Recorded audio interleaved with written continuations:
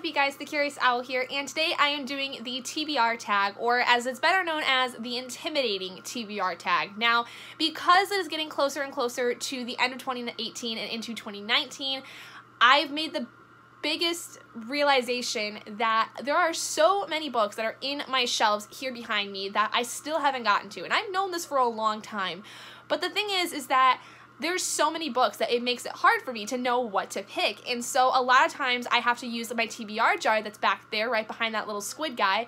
And it's so difficult. So I tried to go through my TBR first by, reading some through that. But then I'm also doing reread series that I want to do because I want to reread some of my favorite books. And I feel like it's always a good thing to reread some of your favorites, especially because a lot of them I haven't read since I was in high school. I just finished doing my Beautiful Creatures reread that I will be posting my final review for. It's just really hard for me to get to a lot of other books because a lot of them are intimidating that I'm a little too scared to get into because I'm scared of getting invested with the world or getting invested with the story and having to be involved with like another long series or something like that. So let's just get into some of the questions. Now, unfortunately, I was not able to find the original person that did this tag. Apparently, the video that they made is now completely unavailable. So I will leave a link to the person I did use to find the questions for this tag down in the description below for you guys. So the first question is actually, what book have you been unable to finish? Now, there hasn't really been a book that I've come across this year specifically that I just haven't been able to finish, because most of the time I've been able to finish books, or if I just didn't really see a drive to, I would DNF it. But currently I am having a little bit of struggles with one book in particular that I'm reading, and it's mostly because I just didn't expect it to be as linear of a storyline as I thought it would be, if that makes sense. The book I'm talking about is Revival by Stephen King. This is actually a fairly new Stephen King novel. This came out in 2014, and it was my November pick for the month that I didn't get to, so I decided to put it into my December TBR. And the reason it's really hard for me to get through it is, like I said, I didn't expect it to be as linear as it is, because the synopsis makes it seem like you're gonna get a little bit of exposition about the situation that this main character is in, and then the majority of the story is going to be him finding this person that he met 50 years ago as a kid and is reunited with, and understanding a lot of the things that happened when he was a kid that he didn't understand. The first 100 pages and more, apparently, as I'm on page 128 of this novel, is complete expository information, basically about how this main character grew up. And I thought at first it was only going to go so far as when this particular person had left his town, and it's not been that. It's also been talking about his love for music, how he got into the musician career as he got older, and it's good, don't get me wrong. I just don't think I expected it to be as expository as it is before even getting to the real meat of the story. And I may even have to knock it down some points because of that, because I think that there's a lot of information that just could have been kind of cut out, but I don't really know. I'm kind of on a weird seesaw with it at this moment, which is kind of making it hard for me to finish, because it's not that it's not good enough for me to continue working through. I'm just really confused as to the structure of the story that I don't really know why I should continue with it, I guess. The second question is, what book have you yet to read because you just haven't had the time? That's pretty much all of the books on my shelf, to be completely honest. Question 3 is, what book have you yet to read because it's a sequel? For this, I'm going to go with The Second Summer of the Sisterhood by Anne Brashares. This is the second installment of the Sisterhood of the Traveling Pants series by Anne Brashares. If you watched my videos in the summer, especially around the Biennial Bibliothon, you would know I did not care for the first book at all. It does not age very well, in my opinion. And I think the reason I'm intimidated to read this one in particular as it's a sequel is more so because I think that the first book could have ended where it was, and I think I'm just a little worried as to what could possibly be involved with this story at all, since I felt like the first book should have been the only book, in my opinion. Question 4 is, what book have you yet to read because it's brand new? So this is only brand new in terms of it being a 2018 release, but that is Furyborn by Claire Legrand. I bought this honestly on a whim because I had a bit of a how do I want to say it? I had a bit of a control problem when it came to buying a bunch of books. I bought a bunch of books at my local supermarket that I've been wanting to get my hands on for a while, and this was one of them. And do I regret buying it? No, but my wallet sure does. I am a little worried though, since it is brand new, because of the fact that it's a high fantasy and it's a YA high fantasy. I have not read very many high fantasies within the YA demographic per se, so I don't know how it's going to work. I don't know if it's going to be any good. I've heard really good things about it though, and I'm a little less intimidated to read it, but I think it's just gonna have to come at the right time, and honestly, I would really rather just have it be a random pick for me. Most of my books, I'm totally fine with being random picks, but I think the thing that's the most intimidating about my TBR is that it's just growing and growing and growing, and I'm running out of space on my shelves. Question 5 is, what book have you yet to read because you read a book by the same author and didn't enjoy it? For this, I'm going to go with The Dead Zone by Stephen King, and it's not because I haven't enjoyed other Stephen King books. I definitely have. I loved Desperation. I really liked Carrie when I first read it.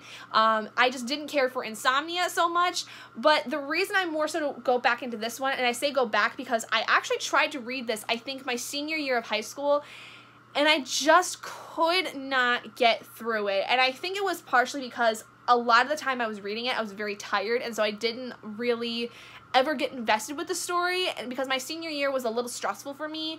And so I think that if I get into it a little bit more recently, like if I was to get into it, say maybe about now, I might be able to get through it a little more, but also, I'm still a little worried because it is Stephen King, and especially a lot of Stephen King's older books have a little bit of a harder time to get me enwrapped in them, with the exception of Desperation. I really like Desperation a lot.